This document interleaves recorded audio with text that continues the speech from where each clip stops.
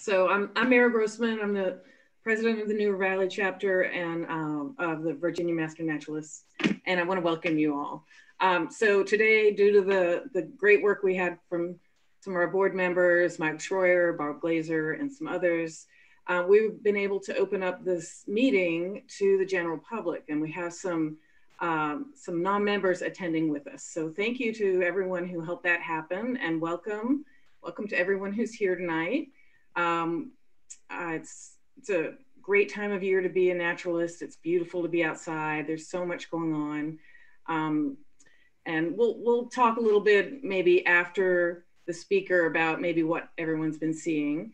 So the format for tonight's meeting, we'll do like usual. We'll have our speaker first, and then we'll have some club news afterwards, and then members have a chance to share anything they'd like to talk about and anything they've been seeing locally. So yeah, so welcome to everyone. I'm so happy that everyone's here. And I'm gonna give it to Barb Glazer to introduce our speaker tonight. Okay, thank you. We have Professor Keith Hammond. He's a Virginia Tech researcher, and he's with the Department of Fish and Wildlife Conservation, and he's studying the climbing behaviors of snakes. The bio that I have for him, thank you. He joined Virginia Tech's Department of Fish and Wildlife Conservation in August of 2019. Much of his research focuses on amphibians, especially Appalachian salamanders, small mammals, and minnows. His research answers questions to provide data-driven foundations for conservation biologists and policymakers. He advocates for experiential learning and work to ensure students always have opportunities to learn by doing. Prior to becoming part of our Hokie Nation, he was a biology professor at Virginia Highlands Community College for 16 years. He was awarded the 2017 State Council of Higher Education in Virginia's Outstanding Faculty Award. He holds a bachelor's degree in biology from Tennessee Technological University, a master's in biology from East Tennessee State University, and a PhD in natural resources from the University of Tennessee. When he's teaching or when he's not teaching or conducting research, he likes to spend time with his wife, Misty, and daughter, Maddie. And as I said just a few minutes ago, I've gotten wind that he's the salamander expert guy. And you've been working a lot with the people in Grayson County. Is that correct, Kevin? A lot of work on White Top Mountain, yes. Okay, all right. So thank you, Kevin, for being here. Thank you. I appreciate the opportunity to finally meet this chapter. I worked a lot with the Holston River chapter in Southwest Virginia at my previous college, so I'm so excited to be with a new chapter. I always loved speaking with master naturalists. It's always fun to have wildlife enthusiasts who get excited about these topics. So let's talk about some snakes. I'm going to share my screen with you. And let's see, are you seeing, do you see just one slide with a couple of snakes on it? Yes. Perfect. And I'm noticing, you know, it's always nice to see familiar faces in the audience. And, you know, we're talking about snakes. And one neat thing is I see Dr. Don Lindsay in the audience, and he wrote The Snakes of Virginia too. So it's nice to have him there. And that's a book I've had on my shelf for, oh my goodness, 25 years probably. So anyway, it's nice to have these resources locally. So let's dive into some of our diversity of snakes that we have. And, you know, I thought let's start out with two of my absolute favorites. Does anybody recognize the snake on the left of your screen? You can jump in. You don't have to chat. You can unmute yourself if you want to. In working with students during this era of Zoom, we've learned that talking sometimes is much more exciting than chatting. Does anybody know the one on the left? Looks like a green snake. That is the rough green snake. And fun story, I would honestly say that snake is probably one of about 50 factors of why I'm sitting in front of you today talking. But I was very fortunate. One of my father's best friends growing up was actually ended up being my high school biology teacher. And when I was in kindergarten, one of his students brought in a rough green snake, and they kept it in the classroom. At the end of the school year, he brought it to my dad and said, I think Kevin would like to have this. And long story short, I ended up with a rough green snake beyond my mom's demise, who was not a big fan of snakes. And that thing, I had it until I was a freshman in college when it passed away. So, establishing these bonds, I think, with young people and wildlife is so critical now. And I'm thankful that I had opportunities like that when I was growing up. So, oh my goodness. So we're going to dive into a little bit of a classroom. You're going to think, oh man, he thinks he's lecturing to his students, and I'm not. But if we actually look up what a reptile is, and if you look in the dictionary, they're going to tell you that reptiles are ectothermic tetrapods. Oh my goodness, we're already starting with big words.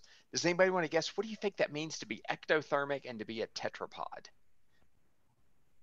Full-blooded 4 legs. That's right. And it's the tetrapod's pretty easy. They're walking around on land with 4 limbs. And the ectothermic, for a lot of us, sometimes when we say cold-blooded, we cringe just a little bit. Reptiles, for the most part, they maintain a pretty constant body temperature. But unlike us, where we do it internally by consuming large amounts of food, they do it by positioning their body in environments that meet the temperature they need to be in.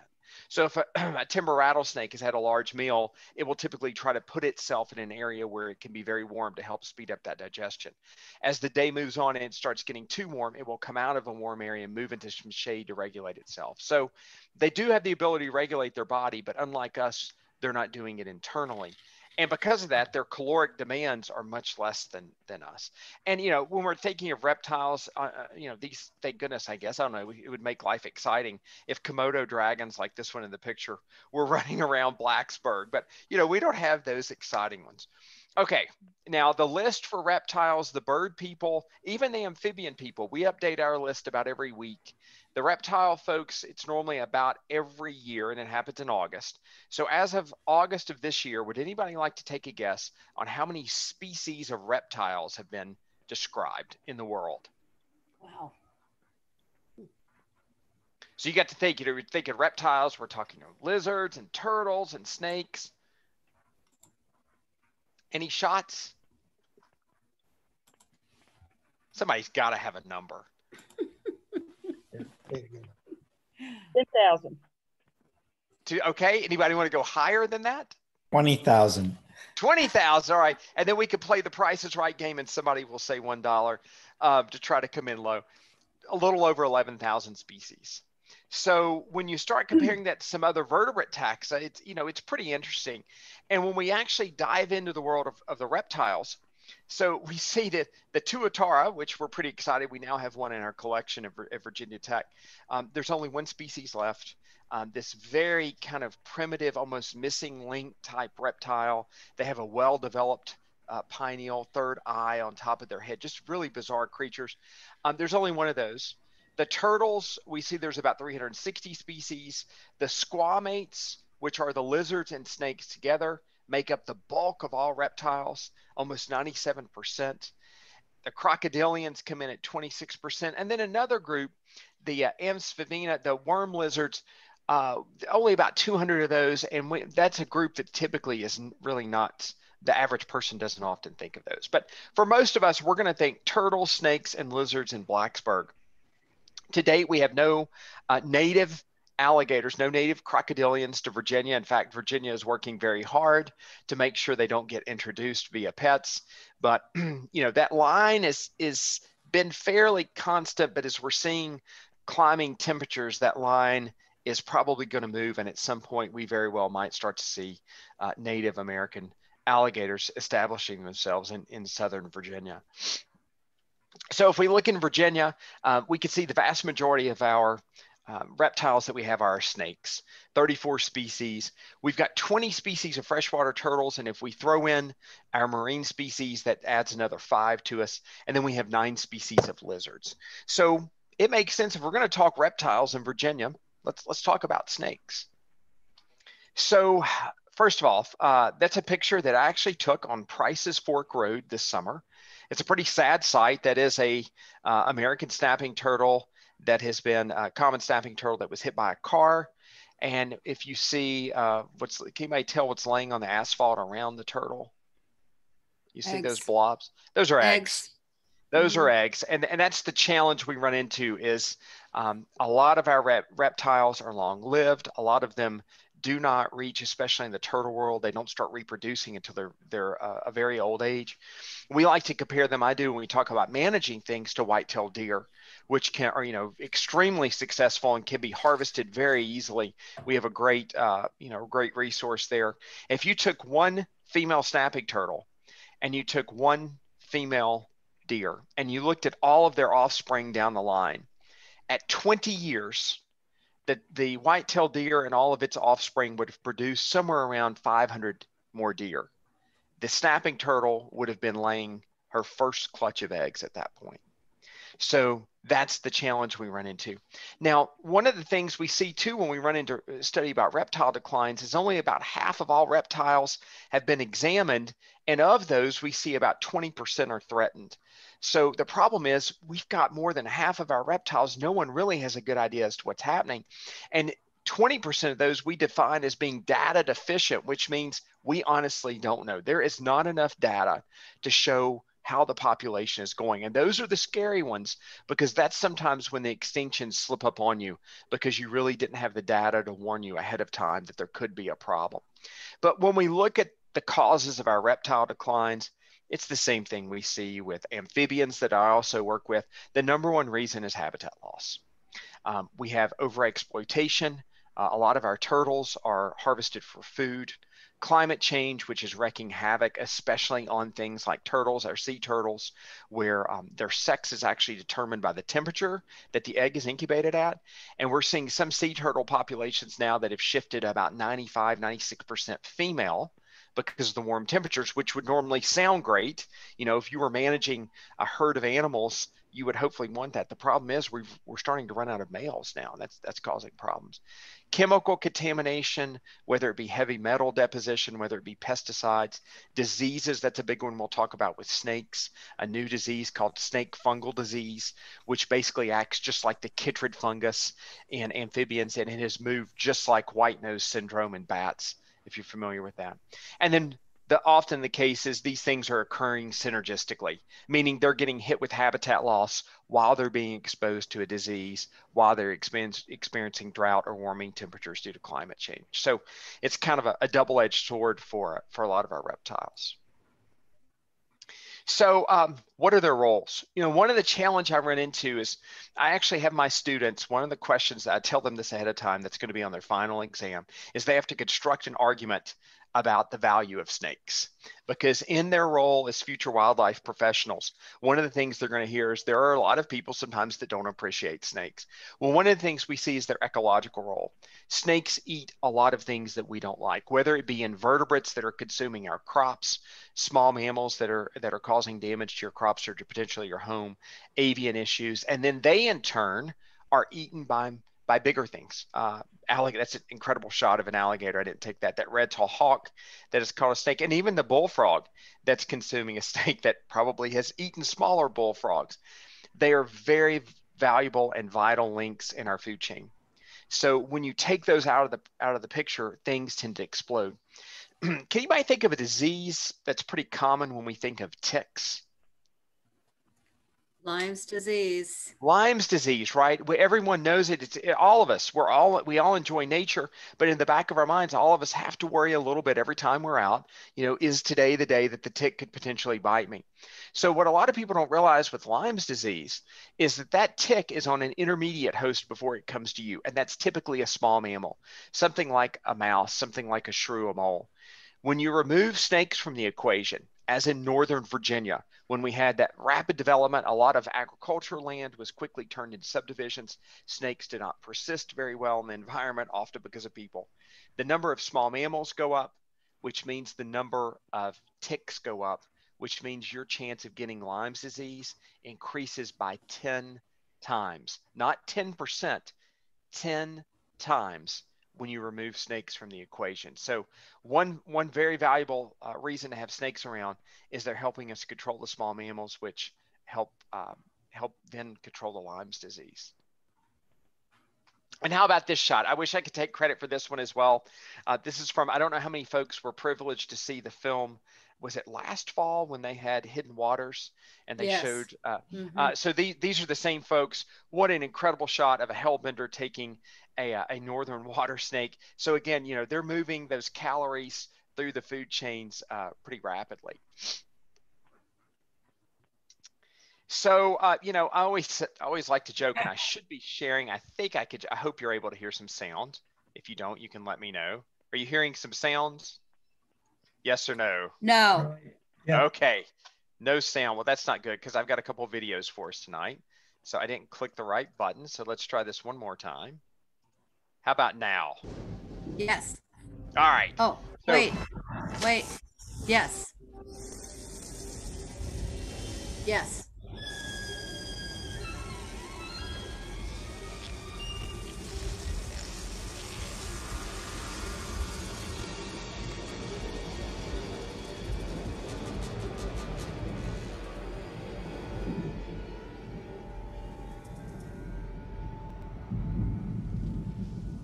Snakes. Why did it have to be snakes? So from the classic line in Raiders of the Lost Ark, and John Williams' music just plays it in perfectly. You know, Harrison Ford said snakes. Why does it have to be snakes? And we run into this. Literally, of all the taxa you can study, the response you get from most people, right? If you study freshwater fish, most people are somewhat indifferent. But when you start mentioning snakes, things get exciting. This is one of my students at my previous college. We're in the longleaf pine forest in coastal Mississippi, and there's a black racer. And one of the things I see in a lot of experience before I began my career in academia, I managed a park and worked in a nature center.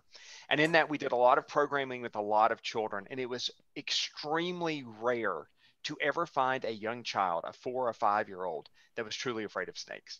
It is a learned behavior that we see. And just like the reaction of Hannah in this picture, most people, when they actually get involved and get hands-on with these animals, even if there was a fear at some point in your life, it's pretty easy to get over that fear. Now, these pictures are out of a series of books that were done by the University of Georgia. They did the surveys for this. And so they're a little grainy because I scanned them out, but I think it's awesome. A little human dimension work here.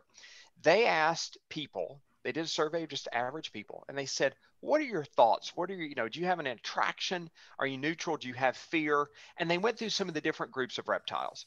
And as you could see, the vast majority of people, when they were asked about lizards, they said, we really don't care. I mean, we're not afraid of lizards. We don't really like lizards. They're just kind of here and we try not to step on them. No big deal. My cat gets them occasionally, that kind of a deal. And then they said, what do you think about turtles? I always give our students a hard time that work with turtles because most people love turtles. There's an extreme attraction there. People think they're cute. Some interesting work out of Clemson, though, shows that young people actually try to hit them with cars nowadays, which is interesting. But the average person, there's not much of a problem when it comes to turtles. So what happens when we look at snakes? And this is where our world, for those of us who work with snakes, get interesting. What you see is the vast majority of people either love snakes or they hate snakes. There is no neutral. It's kind of along with our world today where everybody's kind of it's a very divided and very bipolar, all these things. So what we see is when we're trying to manage these species, we have people that love them to death, that want to help them and sometimes overly help them. And then we have people that think that truly the only good snake is a dead snake, which is a problem for us. So one of the things I often do now in a master naturalist group, I don't have to do this. And actually you can't see this because I have this awesome background behind me of White Top Mountain, but literally at my feet right now is my 95-pound Bernese Mountain Dog. So I love dogs. But one of the things I always say this to get people's attention is I'll say, you know what? I'm with you. The only good dog is a dead dog. And boy, you can get the room fired up that way, right? And then people will always tell you the stories about how they swerve out of their way to hit the snakes on the side of the road. Well, then you say, you know what? I do the same thing with dogs. They're in somebody's yard. I just drive up and get them. Or if you really want to get the crowd fired up, you mention horses. And you say the only good horse is a dead horse. Oh, listen, you see what happens when you hit one with a car. I take my hoe, my shovel, and I just go chase them around the field, and I just keep hitting the horse until it drops. And what I hope to see from that is most people then go, okay, I kind of see where you're going from. I don't necessarily like snakes, but I understand where you're going. And it's an irrational fear. Now, one of the problems we have is when you try to rational with someone who's irrational, it's hard to do. Real quick, you can play along. I've got some data from Texas and then some data from the US. Does anybody want to take a guess? In the state of Texas, on average every year, how many people unfortunately lose their lives due to automobiles? Anybody want to take a shot? 15,000. It's sad, up almost 4,000. What about in the United States? If we look at the whole US, how many people die from cars? 50,000. We don't want to think it, but almost 38,000, right? What about drownings in the state of Texas? It's a coastal state. 600. A little over 200 a year.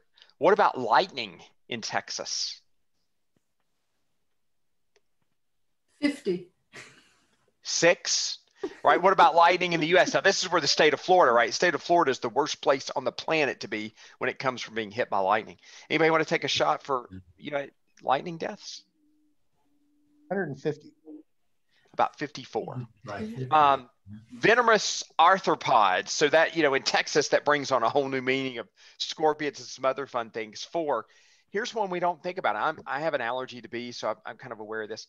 But 53 people die in the U.S. every year to bees. What about dogs? The thing that's sitting at my feet right now that I love to death. 21 people in our country die every year from dogs. In the state of Texas, anybody want to take a guess about snakes? Oh boy. 4. One on average a year.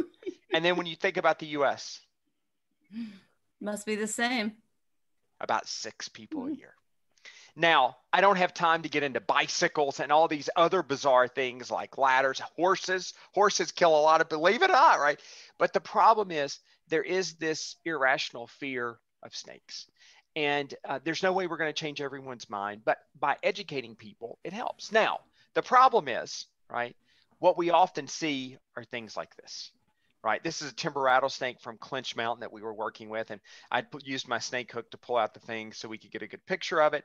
And then we see what happens when people get bitten and the swelling, the necrosis, literally your skin begins to swell to the point that it will sometimes actually rip due to the fluid accumulation. Something like a copperhead, most people are going to be okay. What we do know is actually in Tennessee, there was a death just a few years ago. Someone actually had an allergic reaction to a copperhead bite, which had not been seen before. So it was basically they went into anaphylactic shock. So it wasn't the venom itself. Most full grown adults are going to be okay with a copperhead. You're not going to feel great. You're going to be pretty nauseous and you're going to regret being bitten. Rattlesnakes are a different story. You're going to need some help and you're going to need some medical help pretty quickly. I could tell you, and again, I'm not trying to paint an unrealistic picture. We try to conserve snakes, but at the same time, we have to be careful. A great friend of mine in Middle Tennessee, who's at a university there, who's worked with rattlesnakes for 25 years, putting transmitters in them and tracking them each season, had handled this one snake many, many years. They keep them in big tubes, clear plastic tubes, so they can't turn around and get you. And you become complacent. And he had a bad day. The snake slipped out of the tube. The rattlesnake, a large male, got him on his index finger. I'll skip all the details. A helicopter flight to Vanderbilt Hospital, 3 doses of antivenom, a medical bill of over $100,000, and 3 years later, all the movement that he has in his index finger is that. I don't know if you can even see my finger moving. That's all he's got. So it can be bad, but the chance of it being bad is very slim. The majority of people who are bitten in this country by snakes are bitten how? Does anybody know? I shouldn't laugh, but it's I find it to be a little funny. Picking up the snake, no doubt. You would think that's number 2. Number 1 is they're trying to kill it. And they see it's venomous and say, okay, we're going to kill this thing. And in the process of trying to kill it, they end up getting bit themselves. So that's kind of, leave them alone.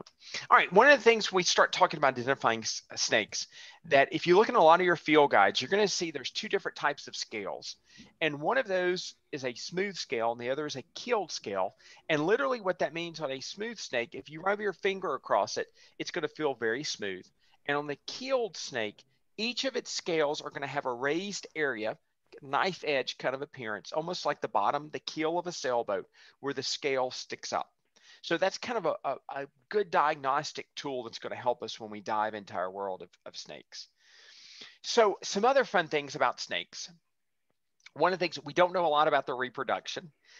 There are very few field observations about this. We do know that snakes worldwide, that females often will produce some pheromones and the males are actually able to track them down. One of the ways they're trying to battle Burmese pythons in the Everglades is to actually use pheromones from female Burmese pythons to lure the males into where they could trap them. But the other fun thing is males, especially things like our timber rattlesnakes, do combat. Now, it's not combat like you would think where they're beating each other up. If you've ever had a kid that played Thumb Wars, right? If you ever did Thumb Wars, that's literally what they do. They try to pin the other snake down. So I've got a quick video, and you can see these male rattlesnakes. And I could turn the volume down so there's no real good sound. But you can see the two males are there, and their goal, what they're trying to do is to pin the other one down. They don't hurt each other. They don't bite each other. It's literally to establish dominance to mate with the female in that particular area.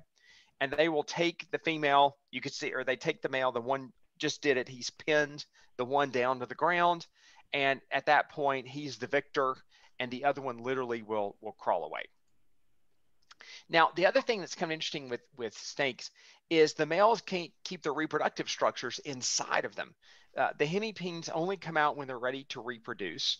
And so it's hard to determine the sex of a snake in the field sometimes. And when they do mate, sometimes, especially in the water snakes, you will find mass congregations of these snakes mating. And I always find this funny because, when the news media gets involved with snakes, sometimes it gets interesting. So here's a fun little news clip about a greenway not very far from us in Charlotte, North Carolina, when some folks... An alarming sight along a popular Charlotte greenway. Look at this. A viewer sent us these pictures of what looked like a writhing ball of snakes. NBC Charlotte's Xavier Walton spoke with the woman who snapped these photos. He joins us live. Xavier, looks like she got pretty close to take photos like that. Pretty close, a little too close for comfort, if you ask me. The photo was taken here at this part of the Little Sugar Creek Greenway. We spoke to that woman tonight. She had to take a picture because she almost couldn't believe what she was seeing. The first thing I did was pull out my phone and took a picture. Christine Profit is all smiles now, but in the heat of the moment, I was pretty terrified. She runs this path on the Little Sugar Creek Greenway with her dog just about every day. 4 or 5 snakes every time, but I've never seen, 10 to 20 all balled up like that. What she saw was so unbelievable, she just had to snap a snake pic. No one's gonna believe me if I didn't take a picture of it, so Pixar didn't happen. Animal experts say snake season is heating up, and like the temperatures, sightings are on the rise. This water snake was seen along the 4-mile. So you could see, again, people get excited, right, when they see that, and it draws a lot of attention. And in the Great Lakes area, you can have water snakes and garter snakes. They form mass congregations, essentially. So along the lines of reproduction too, something is kind of interesting. Thank you. So snakes can lay eggs, right? And then they can also give birth to live young. But one of the things we're seeing with snakes now, especially a lot of our venomous snakes, is not only are they retaining the egg as we originally thought they did, but there is actually a very primitive placenta-like structure that allows the female to provide nourishment in addition to the egg yolk that's there. So it's a really cool, I helped some folks that ran that study. So that makes them a little mammal-like. Now they're not mammals, but it makes them mammal-like in the sense the female is able to provide nourishment to that developing embryo. And what a lot of people don't realize is our venomous snakes, in addition to some of our others, but rattlesnakes, for instance, here's a very quick image that shows you they are not laying eggs. They are producing live young. And with rattlesnakes, those young will then hang out with mom for several weeks, learn to bask with her, kind of hang out in these areas, basically nurturing areas. And the female will typically select these rock outcrops because they are so very warm for the young to continue to kind of develop after she's given birth to them. So yeah, it's not what you would think of as the rat snake that's laying eggs.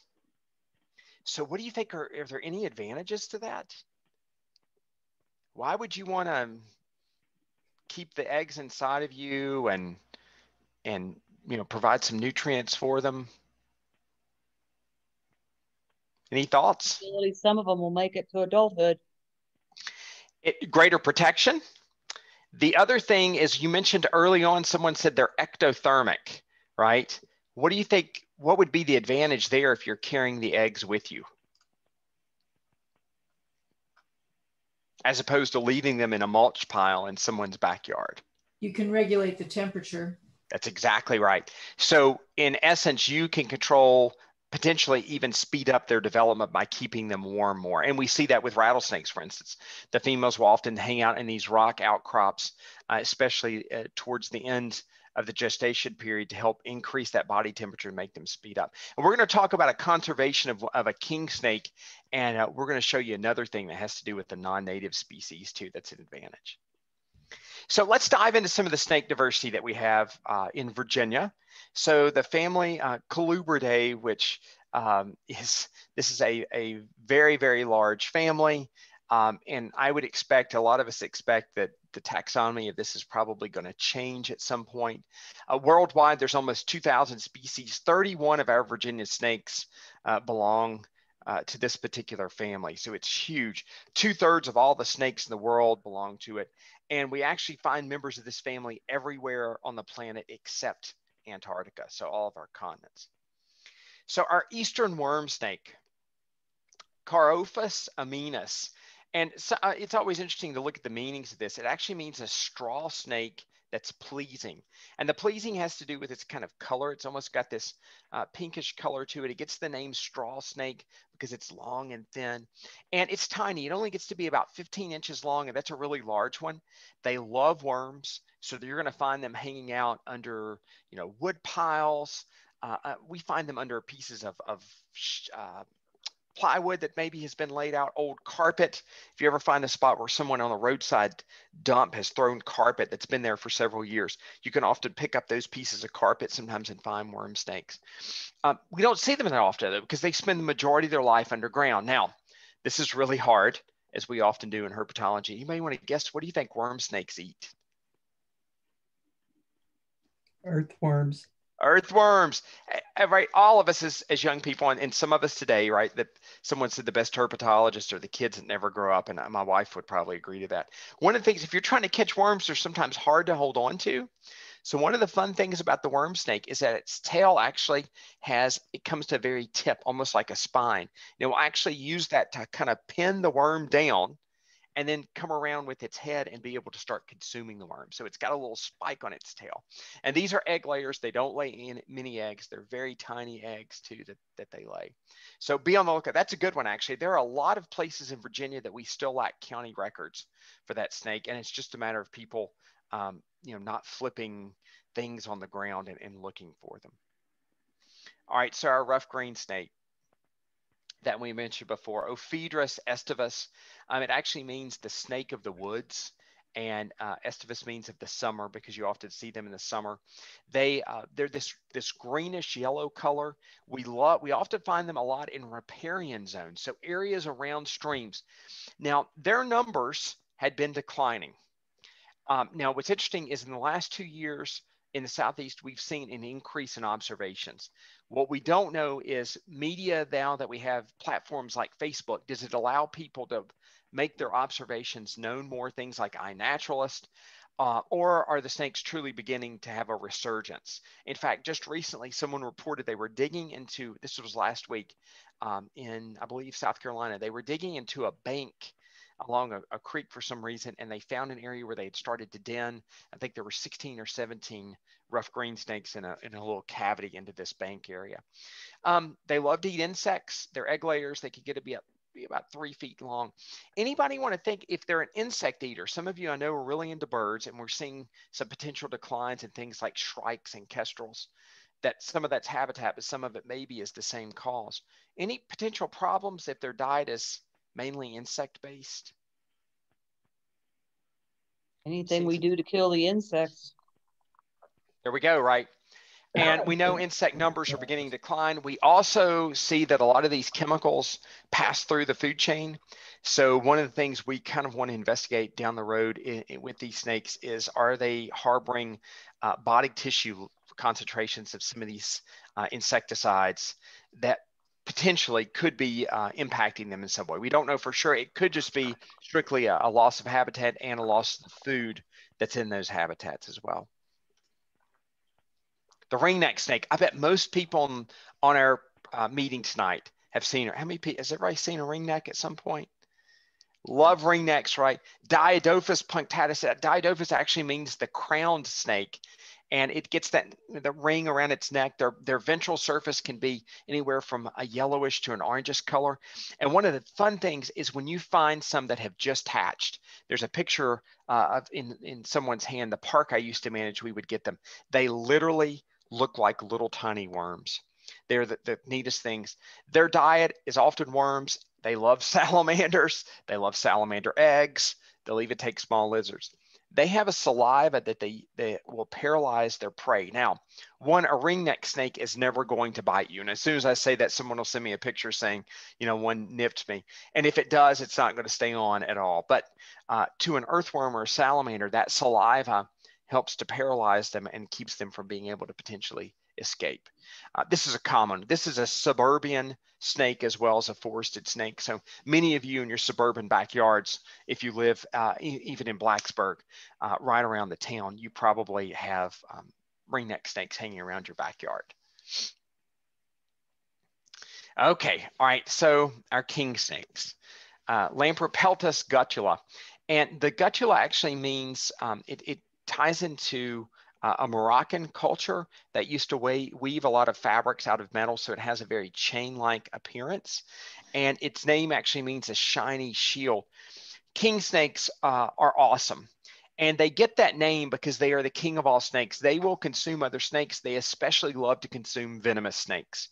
Most king snakes are immune to our venomous species, so our rattlesnakes, the cottonmouth, and the copperhead they could take. They lay eggs. Which is going to be a problem for them. They can get to be about 64 inches long. Now, this is an animal that we've seen major declines in, especially in places like South Carolina and Georgia. There are places in South Carolina now where you can no longer find king snakes. Anybody want to take a guess what their favorite food is? We said they like to eat venomous snakes. You want to take a guess which one? Copperheads. They love copperheads. I often joke and I say, back in our day before COVID, if I brought a bunch of pizzas into Cheatham Hall, the students would come running, and that's kind of the way king snakes are with copperheads. They love to eat them. So when people begin to realize there was a problem, is the number of copperheads in certain areas of South Carolina shot up through the roof. A 5, 8, almost 10 times increase in the number of snakes, not percent, but 10 times increase in some areas. And they began to look, and they saw almost no king snakes. And the assumption was that people were taking them as for pets. That's that overexploitation. They make great pets. People love them. There's a big market for them. But when people went back and looked at their data, researchers, they realized that wasn't probably the case. They quit seeing young king snakes about 15 to 20 years ago. And what happened is the population aged and aged and aged. The older individuals died, and there was nothing taking their place. So the problem became is what was happening to their eggs that was not happening to the copperhead. Remember, the copperhead doesn't lay eggs. It gives live birth. Do you might want to take a shot what the problem was in Georgia and South Carolina with king snake eggs? DDT? No, you would think maybe a human. We did this, but it's not going to be something you would think that we did. Not a chemical. Climate change? You would think climate change, not it is Copperheads eating king snake eggs. Oh, maybe no. That would be an interesting reversal of fortune, though, wouldn't it? Right? I will tell you, you're onto it when you said something eating their eggs. Raccoons. Raccoons. Think small. Think they're not supposed to be here. Really small. House mouse. Really small, and they hurt. Ants. Fire ants. Our non-native fire ants. They can get through the egg membrane and they destroy the embryo. And the fire ants are even attacking alligator nests. For whatever reason, they especially went after king snakes. And we have fire ants. I was just talking to a professor I still work with at the University of Tennessee. He did a controlled burn in an area in front of his home just a couple of weeks ago, and he had 16 fire ant mounds in Knoxville, Tennessee. Now they are quickly invading from the southwest, and they will be in Blacksburg eventually. So be not tomorrow and not next year, but in a window of when we're looking at things, they're going to be here. So we're worried about our salamanders when they get here. We're also worried about armadillos too, as they're quickly advancing as well. But that's a huge problem with king snakes. So you pull the predator out, and their prey, in this case the copperheads, have exploded. Just to show you, again, always kind of the gross stuff for this, but there's some awesome video that someone shot. I did not take that, but you could see the king snake, and it has a copperhead that is in the process of taking down. This is a very long video. We won't watch all of it, but you could see it feeding on the copperhead. And again, they do that very efficiently. Okay, our milk snake, Triangulum, talks about the fact it's got this Y kind of V shape on top of its head. They also can deal with pit viper venom a little bit. We see them a lot in old barns. They could get almost 3.5 feet long. Unfortunately, this is a snake that is often misidentified for copperheads and is persecuted there. The fun thing about this one, this is one of the few snakes that I find at the high elevations of White Top Mountain. This snake actually we've documented as high as about 4,600 feet on White Top, Virginia's second tallest mountain. So it does fairly well with high elevation areas. And this is one that some of you could be seeing in your backyards, even in Blacksburg, especially to the more rural areas. Okay, our scarlet king snake, believe it or not, we have a location about 50 minutes from here. There's a power line cut where there are scarlet king snakes, and unfortunately every recreational herp person goes to. It's kind of like when you get a really good spot for a bird and everybody goes and goes and goes. And some of these king snakes were beginning to be worried about the fact that people are in that power line flipping rocks almost every weekend to see them. The Elapsoides there is talking, it actually means coral. And so these are mimics to our coral snake, which is a picture on the bottom left.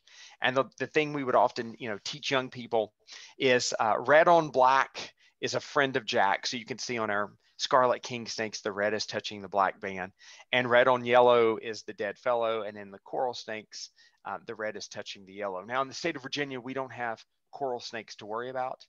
But we do find the scarlet king snakes. Typically, they're more abundant where the coral snakes are. The mimicry helps there. There's not a lot to reinforce the mimicry here. They are a predator of lizards. They love it. They'll take rodents too, but they really do well a little farther south where there are more lizards to prey on.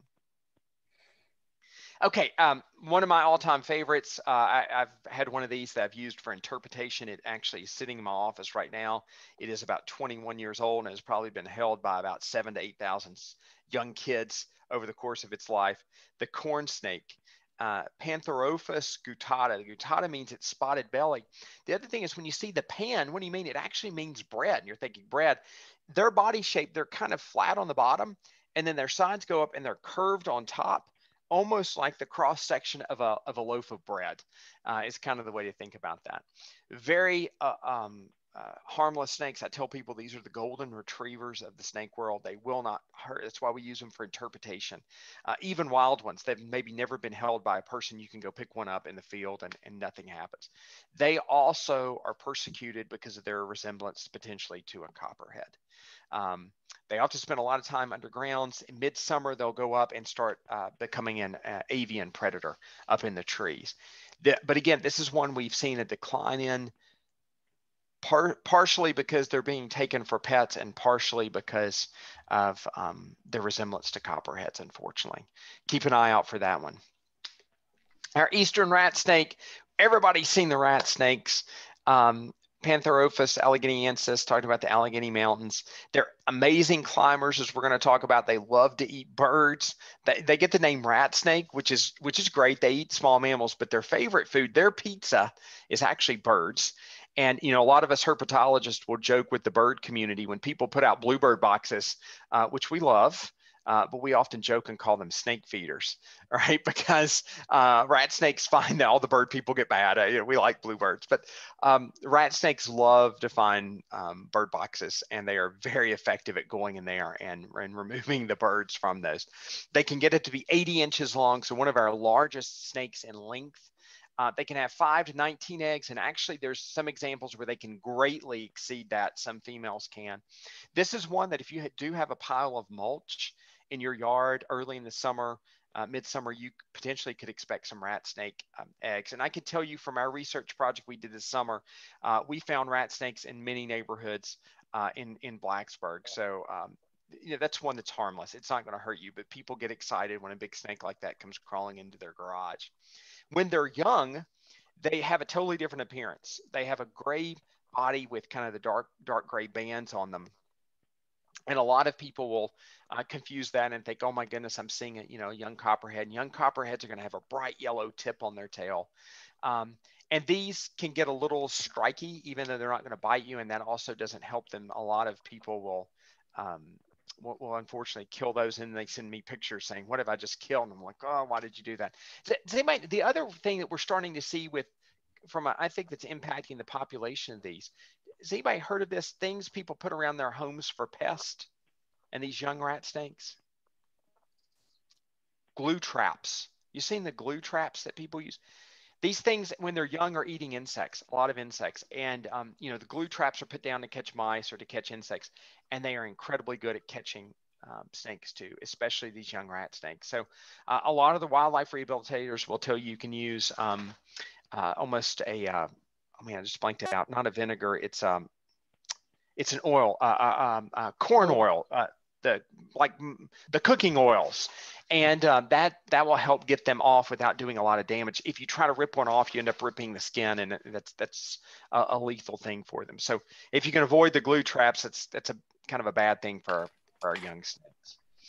So when you asked me to talk, you said we saw you in the paper some of the stuff we did. We had a fun summer project that involved a couple of our undergraduates, and one of the things, as you mentioned in my introduction, I'm really excited about getting students involved in experiential learning, hands-on learning.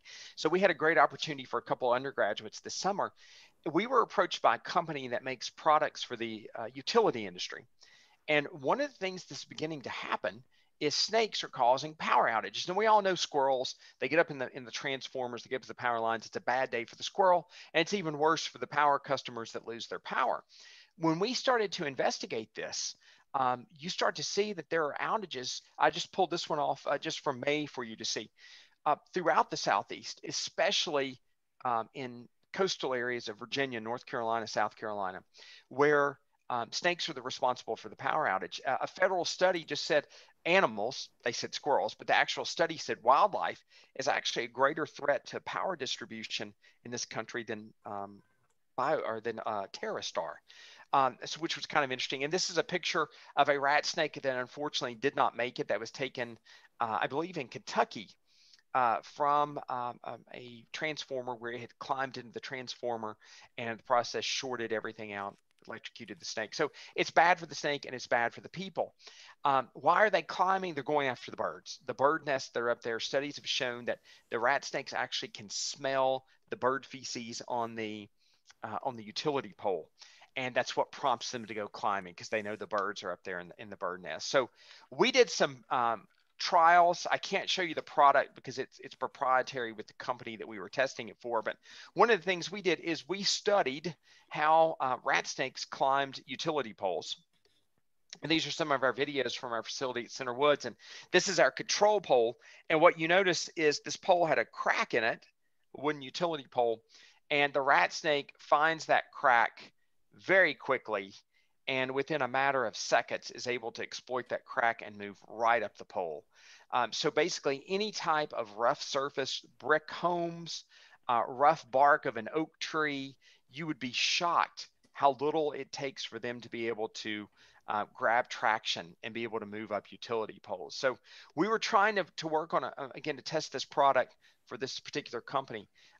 For the simple fact, we know that people need their electricity to work. because they might have life-saving devices, medical devices, and as a conservation tool. You know, we don't want the snakes. The snakes are valuable, and we don't want them to be lost being electrocuted too. So it's kind of a win-win for us. All right, another one that gets a really bad rep is our black racer, which actually it's Coluber constrictor. It actually means the constricting snake. One of the things that hurts it is people that might kind of think it looks like a rat snake. It's got a really large eye, and it's got this scale that kind of looks like it's snarling. It almost looks like it's got its eyebrows raised the way its scale is. So it looks a little sinister maybe. They are extremely fast, and their defense is to run from you. So the misnomer, that kind of the old tale that got passed down, is that black racers will chase you. And what happens is a bunch of people would corner a racer, maybe trying to kill it, and its defense is its speed, so it just takes off. Well, the person that it took off towards makes the assumption that it's chasing that person. So what does that person do? It takes off running. The snake is not the snake is trying to get out of dodge, and it's just going as fast as it can. The appearance to the observer is that it was chasing the person that was running. So I can assure you, they don't chase you, right? They do strike. They're very bitey.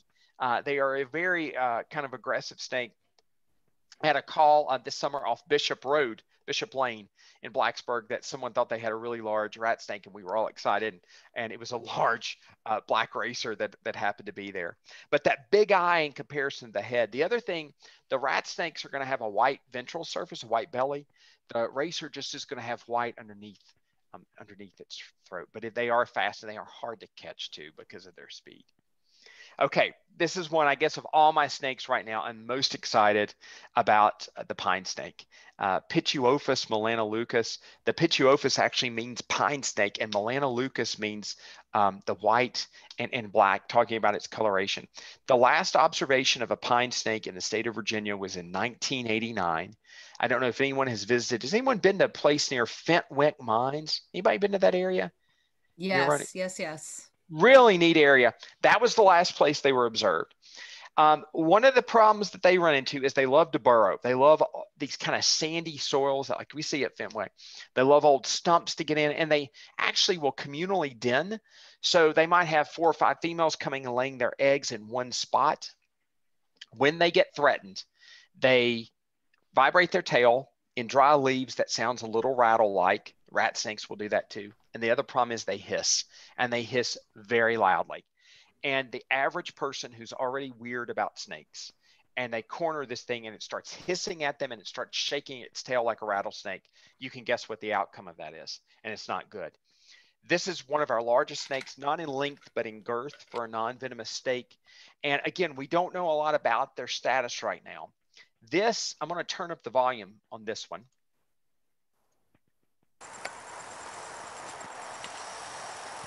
See if you can hear it. You can hear its tail.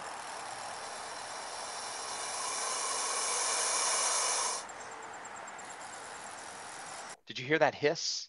Yes. Could you hear that? It does it one more time.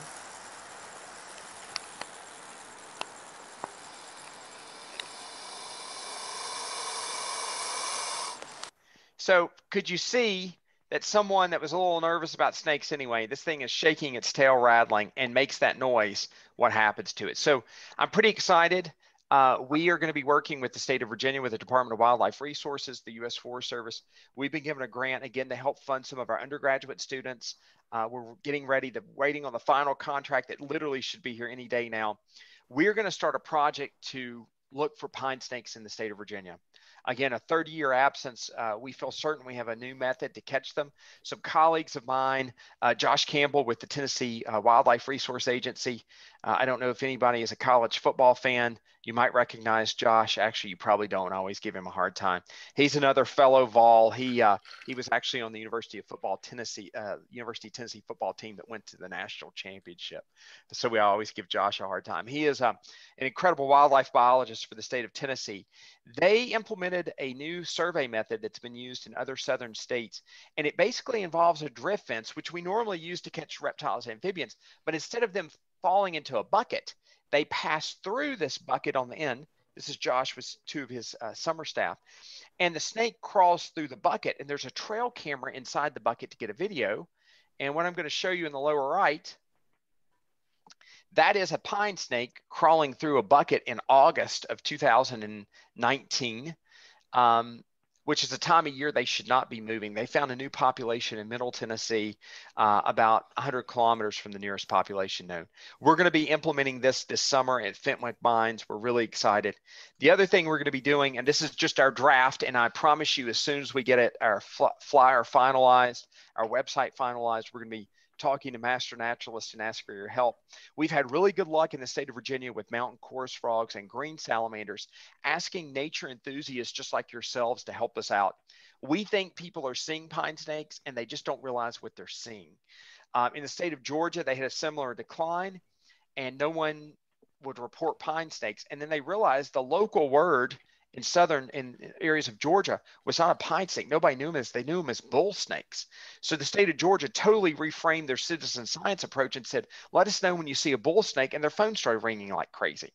People were seeing them, they just didn't know them as a pine snake. They knew them as bull snakes in Georgia. We think there are people probably hiking along the AT, people doing outdoor activities, folks deer hunting, folks that are, bird watching, that are fishing, that maybe are running into pine snakes, and they could help us out with this. And again, we're going to be running our own surveys too. So as soon as we get our flyer printed, I would appreciate, we would always love to have your help as well in getting these flyers out to people. And if you would ever like to do a field trip to Fenwick Mines, we can arrange that. And it is interesting habitat for this part of Virginia. It's really, really bizarre with the vegetation that's growing there too. So we hope to be able to find pine snakes there. Another resident of our kind of sandy areas, the eastern hognose snake, Heterodon plantyrhinos. It actually means different tooth and funny shaped nose, basically. These things are gorgeous. One of the students we're going to be working with, one of our students who's incredible, a little herpetologist, Sam Van Noy, does a great job. Got a picture of the one on the upper left just a few weeks ago for us at Fenwick Mines. These things flatten their heads to make their heads look very broad. They are toad specialists. They love toads. And they are rear fanged, meaning their fangs go backwards in the back of their mouth. And they are mildly venomous. But the problem is, unlike a copperhead that has to pop you and you're envenomated, where their fangs are in their back, they have to grab you and chew on you. Literally, they'll sit there and chew on their prey. So they have to have contact time for a long time. So if one were to bite you, you just take it off of you and you're safe. You don't want to let it sit there for 4 or 5 minutes and chew on you. But they come in all kinds of colors. They're very beautiful. The other fun thing that hognose snakes do is when you really annoy them, and I could turn this down. Well, you can hear it. It'll hiss a little bit. You can see how it flattens its head, shakes its tail. The Appalachian name for this is the puff adder. A lot of folks will call them a puff adder. They will flatten up, and notice it's not striking. It's doing everything it can to try to bluff off this person, this potential predator. But at some point, it's had enough, and I'll kind of, for the sake of time, fast forward for you. But at some point, it's like, okay, I can't get away from this guy, so I'm going to fake my death. They actually feign. Their body goes into this state, literally, where it's almost temporarily paralyzed. Their mouth flies open, and it works. Most predators see this and they back off. Believe it or not, they will not consume. I mean, look at that. It looks like it's dying at this point. Mouth wide open. You would think, I've just killed this poor snake, right? It is not a good scenario. It's gone. And if you give it a minute, let's see. I was thinking this video shows it doesn't, but it wakes back up and they goes off. It's just like playing possum in our mammal world, except the hognose snakes can do this. So there's been a few papers published, and when people get bitten by them and they let them stay latched on for several minutes, there's a lot of swelling. There's a lot of edema, and it takes some people maybe as much as 3 months to recover as far as the damage to their skin. There's no muscular issues. There's no neurological issues as we see with our truly venomous snakes. This is more of almost a localized skin reaction. Basically, think of the worst bee sting you've ever had, and the symptoms persist for about 8 weeks. And that's what happens with the hognose snake. Okay, so, oh wow, we get into some of our snakes. They're absolutely gorgeous. If you look at this snake, its scientific name, Abicura, actually means abacus. And it gets the name because on its belly, It looks like the abacus that we all use to count with. Gorgeous red colors within there. This is a snake along with, right, our rainbow snake that we're seeing declines in. And the big problem here is what I mentioned before, our snake fungal disease, which acts a lot like white nose syndrome in bats. The picture at the lower left, this was taken this spring by J.D. Klopfer, our state herpetologist on the coast. If you notice, that snake looks like it's got giant scabs on it. And you're correct. What happens is this fungus attacks them in hibernation, just like bats with white nose syndrome. And it literally starts chewing up their fat reserve, just like bats in hibernation, and they get these nasty scars. It will actually disfigure their face. They typically will emerge from hibernation and last 2 or 3 weeks till they perish. Now, rainbow snakes, one of their favorite foods are American eels, and they also have a spiked tail so they can grab the eel to feed on it. They won't bite. That's as gorgeous as they are. You don't have to worry about them being aggressive at all. But this is a snake. In addition to the pine snake, where we just haven't seen it in 30 years, this is a snake that a lot of people in Virginia are worried about because their numbers are crashing right in front of us. If this was a charismatic animal like a bald eagle, people would be up in arms because their numbers are declining so fast, and it looks like it's probably snake fungal disease. Our queen snakes, we love Regina septemvita. It actually means the 7 lines. And if you look on its belly and on its sides, it looks like you've got this chocolate brown snake with vanilla stripes down it. Keeled scales, because they're going to be swimmers. Their favorite food are crayfish. As much as 90–95% of their diet are crayfish. They produce this horrible musk odor, as some of our snakes do. If you pick them up, they smell really, really bad. Pollution is their problem. Anybody want to guess why pollution is the issue with the snake?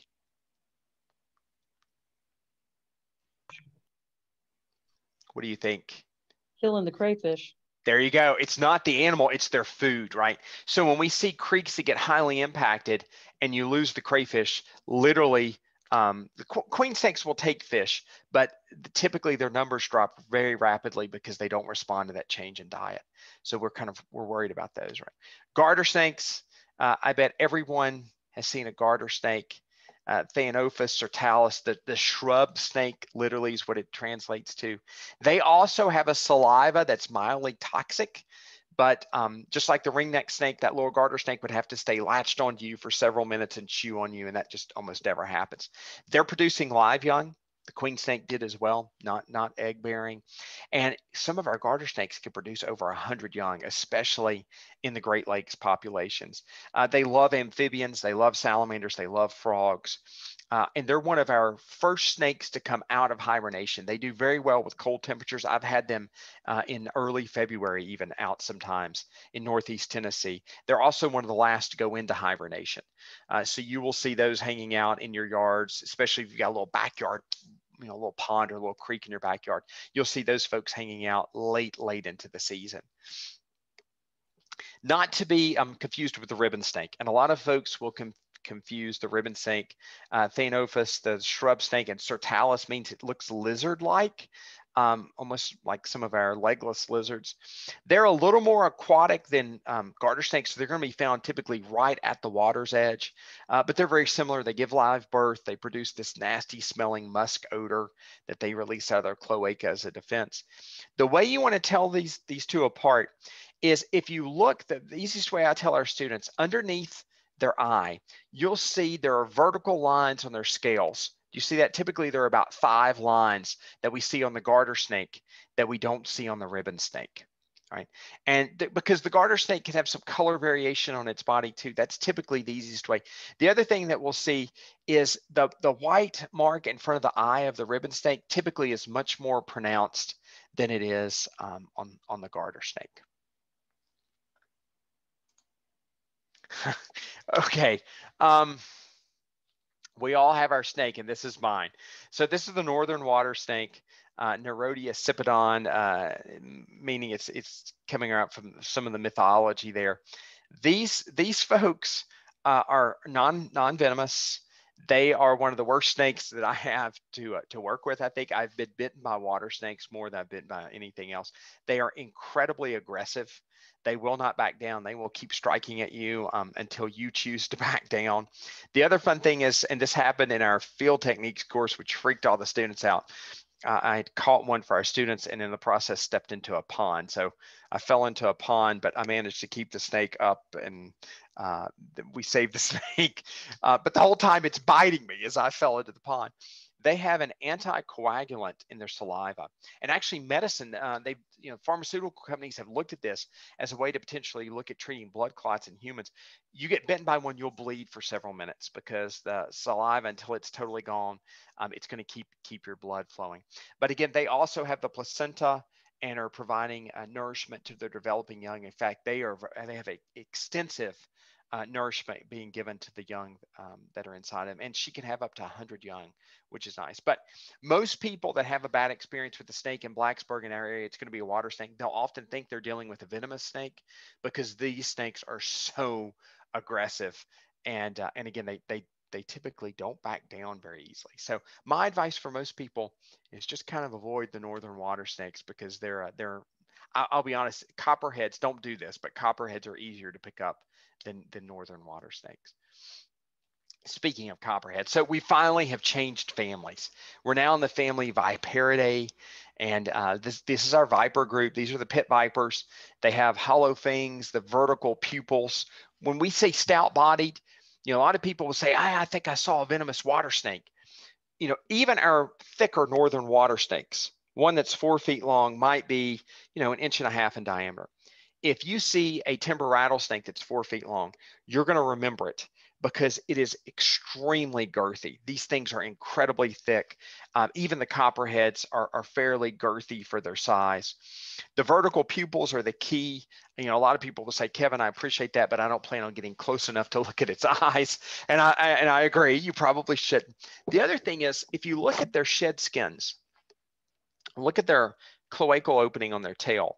All of our non-venomous snakes, below that cloacal opening, they have a divided scale, what we call, basically there's two scales that meet that come across. On the venomous snakes, that stays one. So if you find a snake skin in your backyard, in your barn, go to the tip of the tail and look, and that could tell you if you're dealing with a venomous species or non-venomous in Blacksburg. Don't do that in South America or Central America, but here it will work quite well. And again, these folks had bad reputation because, not to sugarcoat it, if you do get bitten by one, it is not going to be a pleasant experience. So Achistrodon crotorix, and Achistrodon, we're talking about their fish hooks. And their fangs get that name because basically, when they're going into you, it's like a fish hook. The good news is about 40 to 50% of all copperhead strikes are what we call a dry strike, meaning they choose not to waste that venom on you. Now, use that waste appropriately. They realize how large you are. They can get that sense from you. And if they waste the venom on you, they can't use that venom on a mouse or a chipmunk that comes by that they could eat. So a dry strike is still dangerous. Anything that penetrates your skin, you can risk infection or other things. But if you do get bitten and don't show signs pretty quickly, you can kind of take a deep breath thinking, oh boy, it chose not to envenomate me, which is nice. The biggest problem with copperheads, especially this time of year, cool mornings. They don't want to move very well because they're cool, and they blend in extremely well with dry leaves and dry pine needles. And one of the problems with copperheads, a lot of people step on them. And I have stepped within inches of them in forested areas numerous times, and they've never bothered to strike at me. Each time you always kind of catch your breath for a minute thinking, oh my goodness, once you realize it. But the problem is when you do step on one, as a lot of animals would, if you stepped on your cat's tail, it gets a little aggressive at times. But they're producing the live young, and the live young have those yellow tail tips. Now, an interesting observation, I looked this summer when we were out doing some of our snake work, we really kept an eye on this because of the cicadas that we had. As those of you in the Blacksburg area know, we had a large year for our cicadas. There's been some really cool observations of copperheads, young copperheads, climbing trees at night in the summer and feeding on freshly molted cicadas. They're very soft at that point. We've all seen, the cicadas when they climb up out of the ground and they emerge out of that exoskeleton. They're soft until they harden up, and they love them.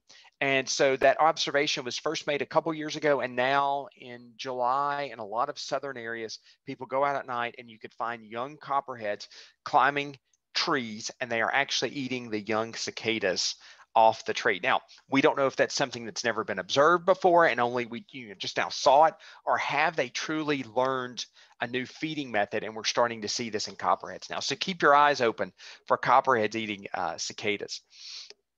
All right, our cottonmouth, and Achistrodon piscivorus, meaning that it eats fish. I put that range map on there. Look at the locations of Virginia. Only our warmest, our southeastern portion now. With climate change, are they going to move? Probably, but they're nowhere near Blacksburg, right? And we get reports, people, again, they're seeing a large snake at Claytor Lake, and I saw a cottonmouth. They're not here yet. They get the name because when they're threatened, they open that mouth and it's real wide on the inside, and it's kind of there to back people down and kind of keep people from or keep predators from coming at them. It's kind of a warning symbol. They can be they often will back down, but at times if you corner a cottonmouth, it will scare you a little bit. It will definitely try to hold its ground once it's made the decision to do so. But again, don't worry about those now unless you choose to visit the southeastern part of the state. And lastly, Crotalus horridus, the rattler that's horrible, which is kind of I think is a bad name for them. I think rattlesnakes are pretty amazing. Every time I'm around one though, you feel your heart rate just picks up.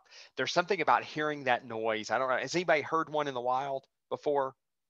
When you hear that noise, it's hard for your heart rate not to kind of pick up, and you don't get excited about them. Couple different color phases. There's a lighter color phase, a darker color phase. Some of that has to do with elevation too. We often find the darkers can be a little higher because they warm up quicker as those higher elevation temperatures are a little cooler. Some conservation concerns. They're 10 years old before they typically reach maturity. So they have to live to be 10 before they ever start to reproduce. They can sometimes go 2 to 3 years between reproductive events. They have live young too, which is we've said is a good thing. But here's the challenge. They move to their den sites, and they can move over 4 miles and share one den in a 4-mile area. So when someone who's wanting to do harm to rattlesnakes finds the den and they kill the snakes in the den, they literally could take out a 3 to 4 mile area of all the rattlesnakes in that one effort. So conservation wise, that's a challenge. Now, again, I would, if there was one right now in my backyard, my daughter's 9 years old, I would be nervous. I would be very nervous. I'd be worried about my dogs. If you've got them, you've got to be smart. And there's things you can do with landscaping. There's things you can do with the way you're going to keep brush and vegetation around your house to help reduce that. It is possible to live with rattlesnakes, but the problem is it takes effort, and it's not easy. And, a lot of people don't want to go through that effort, and a lot of people are still nervous. But I would argue that it is an extremely valuable snake to our ecosystem, and we really should do what we could to preserve it. There are a lot of pharmaceuticals that are derived from snake venom, and we don't know down the road future-wise what there could be. The interesting thing is my move from southwestern Virginia, from the Abingdon area to Blacksburg. The one highlight of that, there's been many highlights. So obviously coming to Tech was a highlight, but there are many more rattlesnakes in this area. In my area of southwestern Virginia, they have almost been extirpated. I've spent probably 6 days a week in the summer for 7, 8, 9 years studying salamanders on White Top Mountain, and you never saw a single rattlesnake. And there are places now, our Mountain Lake Biological Station, every time I'm there now, we're seeing rattlesnakes, if you know where to look. So that's kind of been exciting for me. But at the same time, you're a little more cautious when you're hiking and walking through the woods. So I think, yeah, that's it. I hope I didn't go too long. Snakes are so exciting. It's hard not to talk about them a long time. How about, do you have specific questions for me? Anything about what we talked about? Again, we would absolutely love to have your help when we kick off our pine snake project in the spring. We would absolutely love to have the master naturalist involved in helping us spread the word, and and helping us kind of keep an eye open for pine snakes, and hope that we can rediscover those again in Virginia.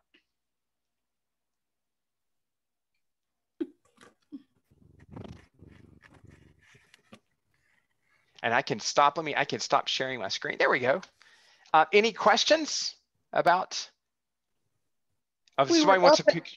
If we were up at Fenwick Mines, whereabouts would we look for, try to find the pine snakes? That is the that's the vernal pools up there. Oh wow. You know, I'll be honest. The last official record was a roadkill in '89, and we actually went to the top of the mountain above Fenwick, which was that incredible Forest Service road to get up there. It was pretty rough to climb to get up there. The state herpetologist and I were up there in July.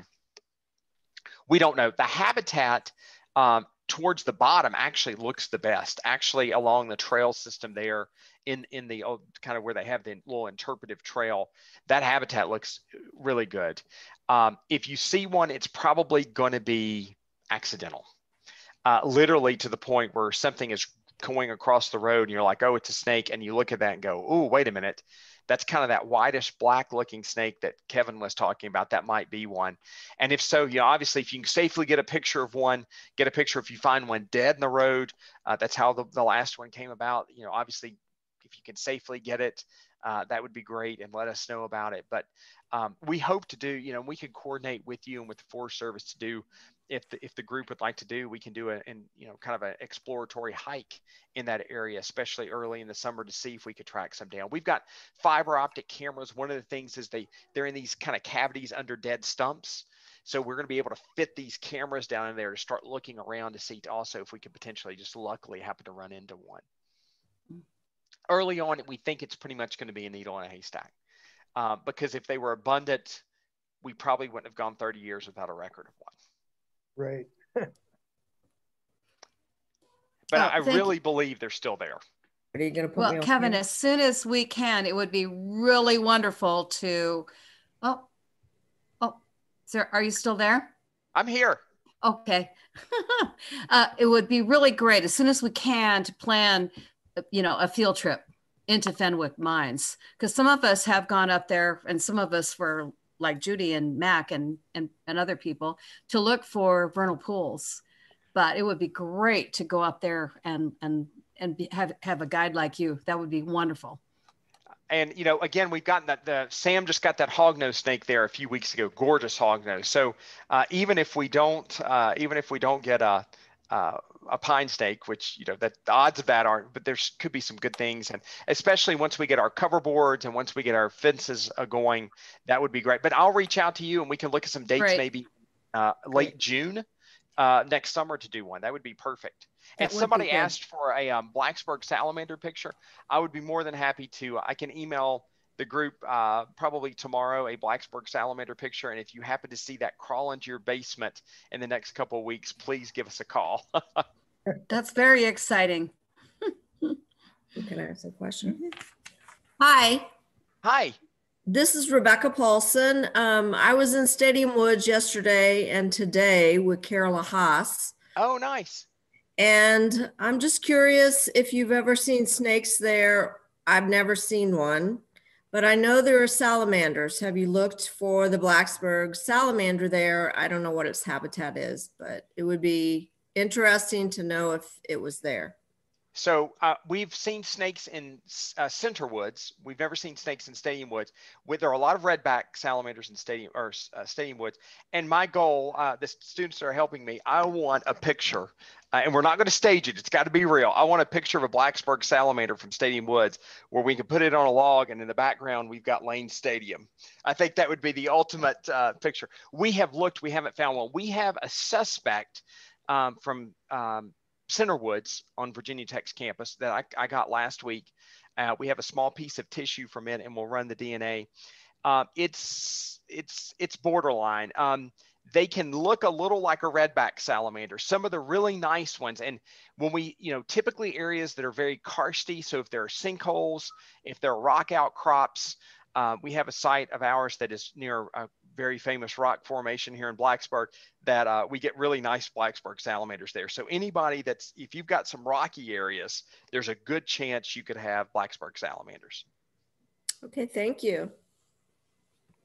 Yeah, I'm looking forward to seeing the picture. I think that'd be great for everybody to see. Yeah, I'll make sure and email some of those out so that you have those to take a look at. How do you tell the difference between a redback and a Blacksburg? So the key thing is the Blacksburg salamander, where it's in the whirlies, it's going to, on its back feet, it's going to have a lot of webbing between the toes, like an incredible amount of webbing.